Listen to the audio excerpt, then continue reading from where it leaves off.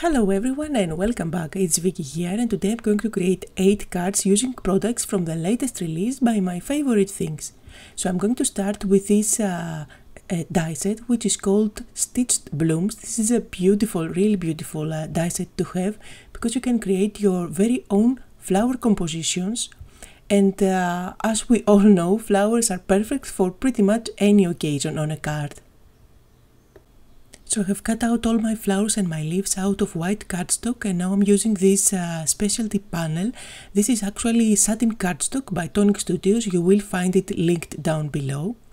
And I'm going to create my flowers. As you can see, I haven't colored anything. I just cut out the centers from the same cardstock as my panel. I'm going to stick with white glue the centers on my 3 flowers. And I'm going to add some foam squares at the back of the flowers to pop them on my card. And I'm going to create my composition. For my leaves I used white glue and I'm just tucking them under the flowers. And I also used my fingers to curl up the leaves a little bit to add more dimension. From the You Wow Me stamp set I used one of the sentiments that says let's celebrate you. I wanted to keep this quite neutral so I can use it for pretty much any occasion. And my card is finished, lovely, shiny and really elegant. Now let's move on to the second card, and for this one I'm using the fireworks stamp set. So I'm going to stamp a few of those fireworks. This is a layering stamp set, which means that I will have to stamp twice to get the full firework. And I'm going to use embossing powder, so I'm stamping everything with Versamark ink. For the first set of stamping I am applying gold embossing powder. This is actually the Nuvo Classic Gold. After everything was melted, I placed the panel back to my platform, and now I'm going to stamp the second layer of these fireworks, again with Versamark ink. But this time I'm going to apply silver embossing powder. Again, this is a product by Nuvo and it's the classic silver. So I'm going for another elegant looking card with gold and silver on top of white. I'm going to melt my embossing powder. Now I'm going to stamp some of the lines that are included in the stamp set, like the trail of the firework, if I can say that. And again I'm going to stamp with Versamark ink, and some of them I'm going to emboss them with silver embossing powder, while for others I'm going to use gold embossing powder. Now hopefully you can see how shiny this looks with gold and silver on top, and I have already stamped my sentiment. This comes from You Wow Me stamp set, and I'm going to stick down the word wow, which I have cut out with the die that has just been released, and I have cut out all those letters from mirror gold cardstock. So now I'm using the negative as a mask so that I can place everything nicely separated and everything is going to look nice and neat. I'm going to stick this panel on top of a gold mirrored cardstock. Again, this is the same cardstock that I used to cut out the word wow, so everything matches perfectly. As a finishing touch, I'm going to add some of those gold crystals in different areas around my fireworks. I'm just sticking everything down with white glue, and I'm using this wax pencil that I get asked a lot of what that is. This is actually a pencil which is really inexpensive and you can find it on Amazon and pretty much anywhere. They usually use this on nail art. So anyway, my card is finished and here are some close-up photos. Moving on to the third card, I'm using this rectangle die to cut out a frame, and I'm also going to place inside the sun. This is a new die by my favorite things, just been released, and I absolutely love it. So I'm placing everything. I have run it through my Big Shot and you can see the result here. I am going for a shaker card, so I'm going to add some white glue all around this plastic pouch. This is a pouch again by my favorite things that fits perfectly inside that window. And I have an area where I can place my shaker mix. I'm going to add some diamond confetti inside. This is by Nuvo and I'm using my Nuvo spoon tool. This is really handy, I find, especially for shaker cards. I am going to add some white glue all around this panel now, since I am planning to apply on top my card base. The card base is yellow that I have created from yellow cardstock, and it is a standard card size. Now this panel is slightly smaller, but since I am using white glue, I'm going to place my card on top, turn it around, and now I can move it slowly until it is nice and centered. Out of the same yellow cardstock, I have cut out the word sunshine. I'm adding some white glue at the back and I'm going to stick that underneath my sun to be my sentiment. And to complete my sentiment, I want to stamp hello, so the whole sentiment reads hello sunshine. I'm using this stamp set which is called Full of Sunshine, and one of the sentiments has the word hello. I'm going to mask off the rest of the sentiment so that I can use only one word. I'm going to stamp this with black so that it stands out against all that yellow and white. And my card is finished. I love it because it's such a bright and happy card, but at the same time it was so easy to make. Now for the next card I'm using this stitched peekaboo window, I think that's the name of it, that has been released previously by My Favorite Things. I have cut it out with my Big Shot, and I don't know if you can tell from here, but there is a lovely stitching around this window. Now I'm using leaves and a couple of ink pads to create my own pattern around this panel. The leaves I'm using come from the TOUCAN Do It stamp set, and you can see the inks that I used for the background on your screen right now. I actually used 3 different leaves and 3 different ink pads. And you can leave this as it is. If you want, you can add smaller images in between those leaves where you have lots of white space. I decided to go with Nuvo drops on all these areas just to fill in my pattern paper a little bit more. I'm actually using 2 different colors of Nuvo crystal drops. I tried to match the colors of the leaves, so I used apple green and woodland green. Now I've stamped one of the birds from the TOUCAN Do It. This is a lovely toucan, really adorable, which I am going to color with my alcohol markers. And then I'm going to use the matching die and cut it out. Now I'm also making a little change on this design so that I can keep his chest white, just like toucans are. So I'm not going to color the front of him at all, I'm just going to leave it white. I used foam tape at the back of this panel. This is not going to be a shaker card, just a window card, so there is no acetate there. And now I'm going to place the toucan and a couple of leaves that I have cut out, using some foam squares to add dimension. Now notice that all the leaves have the same colors as the leaves that I have used to stamp my background. I have already stamped my sentiment that says TOUCAN Do It in the same craft paper as my main card base. And I'm going to add some gloss on his beak. You can use glossy accents for that. I'm using Nuvo Clear drops.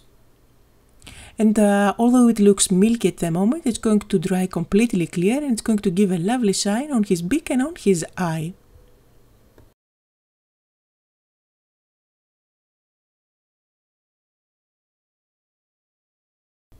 For my next card I'm using the Adorned Ocean stamp set. I'm going to stamp 3 of the fish. And this is a layering stamp set, which means that I have a second layer for all those fish, which is going to add a lovely detail on top of them. And I went with a green, an orange and a yellow fish. So since I'm going to end up having a blue background, I think these colors are going to pop nicely on top of it. Now I'm applying Versamark ink on all the second layers of those fish, and I'm going to stamp on top of it. So I end up having all 3 of them at once, which is something that I could have done with the fish as well, but I decided to go and stamp one at a time. Anyway, I'm going to apply white embossing powder, and heat set it. And then I'm going to use the matching dies to cut out all the fish. Now there are so many different techniques to create a lovely underwater background, but I decided to go super plain for this card, and all I did was just using a dark blue colored cardstock.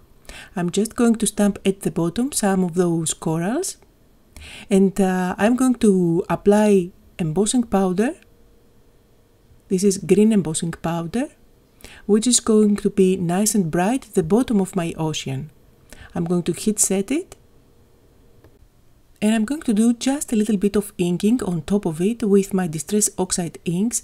Oxide inks blend beautifully on top of dark cardstock, and you will see how nicely it's going to turn out. So I'm just starting with the darkest color. I'm going to move on to the second color. And the colors I'm using here are actually Faded Jeans, which is the darkest one. My middle one is Salty Ocean, and I will go all the way to the lightest one, which is this one. I believe it was Tumbled Glass, but you will see that Tumbled Glass didn't go as bright as I wanted to on top of this cardstock, and actually Salty Ocean is brighter than this, so I will just forget about this color and move on to the middle color. And now my ocean looks as if it is lighter at the top and darker at the bottom. I'm using a paper towel to remove all the excess on top of my grass, since embossing powder resists Distress Oxide ink, and my background is ready, nice and simple. I'm going to stick my fish on top, just playing around, decide where everything is going to go, and I'm going to pop them up with foam squares. To make it just a little bit more playful, I'm going to add a dot of glue on their eyes, and I'm going to use these tiny little googly eyes and just stick them on top.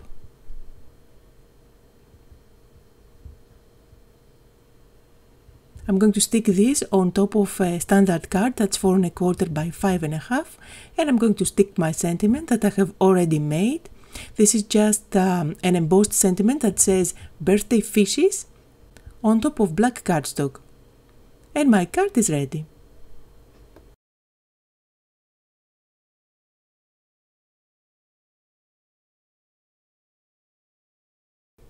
Now let's make a really fun card, probably one of my favorites from this set. This is a stamp set that's called GILL Friends, and I love that it has tiny little fish as well as little corals, seagrass and many more. I'm going to pick up a few of those and stamp them.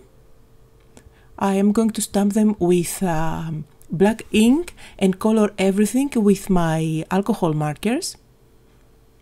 And then I'm going to use my matching dies to cut out everything.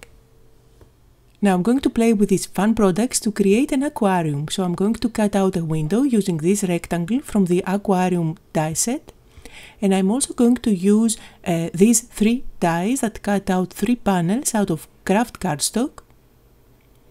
Now I am going to add some double-sided tape around my pouch. Probably you can't see what I'm doing there, but I have a rectangle pouch that has been released by my favorite things that fits perfectly inside that window. So you see, in one of my shaker cards I used white glue, and in this one I used double-sided tape. Anything works really, since they fit nicely inside those windows. Now I have a place where I am going to add all my fish and other aquarium elements, but first I'm going to add these panels on top and at the bottom of my window, which is going to turn it looking as an aquarium.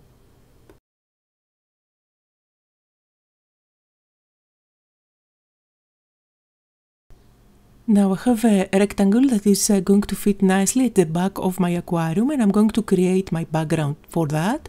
I have masked off the bottom because I am planning to add my sand there. So first I'm going to ink up the top to look as if it is water.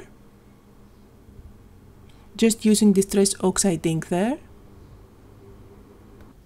Now I'm splashing some water here that you can't see, and I'm going to dab it off with a paper towel. I'm going to remove my masking, and now I'm going to place the masking at the top so that I have this bottom area where I can add my Versamark ink, and then I'm going to apply some embossing powder. The embossing powder that I am using comes from a Stampendo set that is perfect for creating beach themed cards. It's called Golden Sand, and you will find links down below.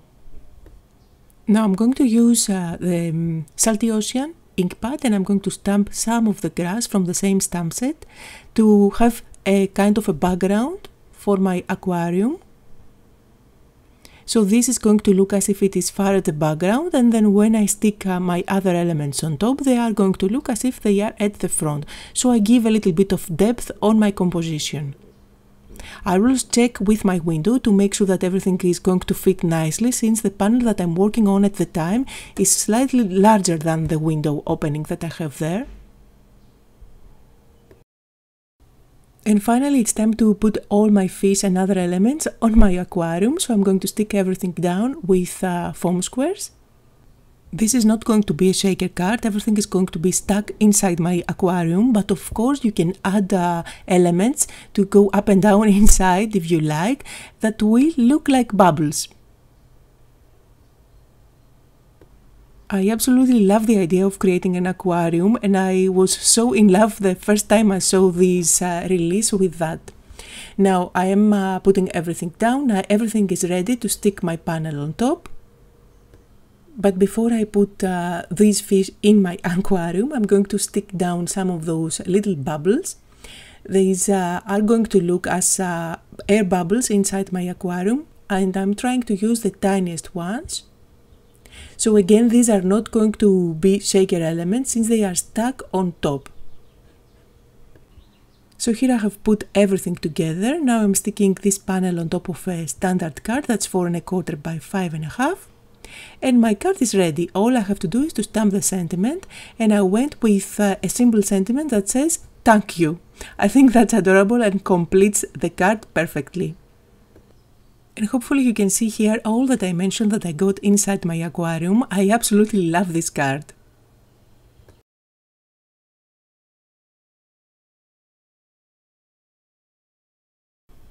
Now for the next card I'm going to use the stencil that creates the waves, and I'm moving the stencil towards the bottom slowly, and every time I'm using my blending tool to add my sea. I am going to use 3 different colors of Distress Oxide inks, and as I move my stencil towards the bottom, I will go ahead and use a darker shade of blue. Now I have to apologize because I didn't realize that my camera was completely out of focus. Hopefully you can see what I'm doing. I do realize it at some point before finishing this card, so it's going to back to normal again. But I'm not going to delete this part of the video, just because I want you to see the whole process of creating this beautiful background. Now just because it is quite blur, you can't see, but at the top of this sea background, I used actually the stencil and I penciled down a line of the edge of this stencil. So I will use this line later on to cut out the top with my scissors. You will see in a bit. Now I'm cleaning my stencil, making sure that I don't have any excess ink there, and now I'm going to use my heat gun to make sure that all this ink is nice and dry, because I'm going to do some embossing on top. So now I'm going to follow that line that I have penciled down, which you can't see because it is quite blurry obviously, but I am following this line with my Versamark marker. This is going to add a little bit of stickiness along this line. And I'm going to apply on top chunky white embossing powder. And just because this is chunky embossing powder, you need to heat set it from underneath, otherwise it's going to fly all over the place. Now I am going to repeat the same process for some waves here and there, not all over the place. I'm going to apply again chunky embossing powder and heat set everything. And finally I'm going to use my scissors and cut out all around the edge of the first top wave.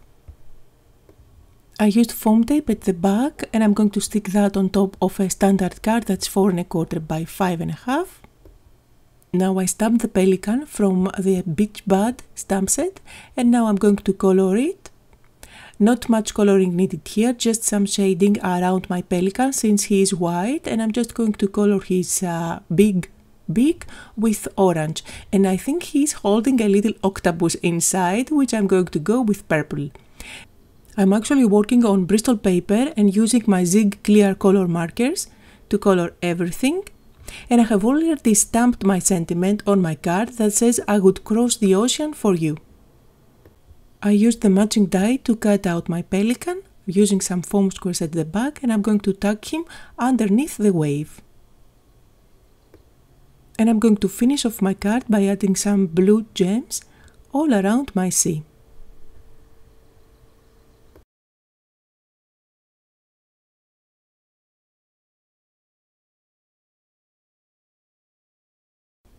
For the last card, I'm going to play with one of the stencils that has been released. I am going to apply some glimmer paste over it. This is the Geometric Stars stencil, and at the beginning I was thinking of creating an ombre looked card where I would start from darker, go all the way to white glimmer paste, but finally I decided to use just this panel that I am creating here. So I'm going to lift off the stencil, let this dry, and then I'm just going to cut out a little panel out of it. And the gorgeous color of shimmer paste that I am using is sapphire blue. So I have my panel here, nice and shiny. I'm going to add some tape adhesive at the back, and I'm going to embellish it a little bit with a thin stripe of silver cardstock. This is mirror cardstock, really shiny, and it is a product by Tonic Studios. I'm going to add foam tape at the back of this panel and stick it on top of my card base, and as you can see I have already cut out the word hello out of the same silver cardstock that I have cut out that thin strip of paper.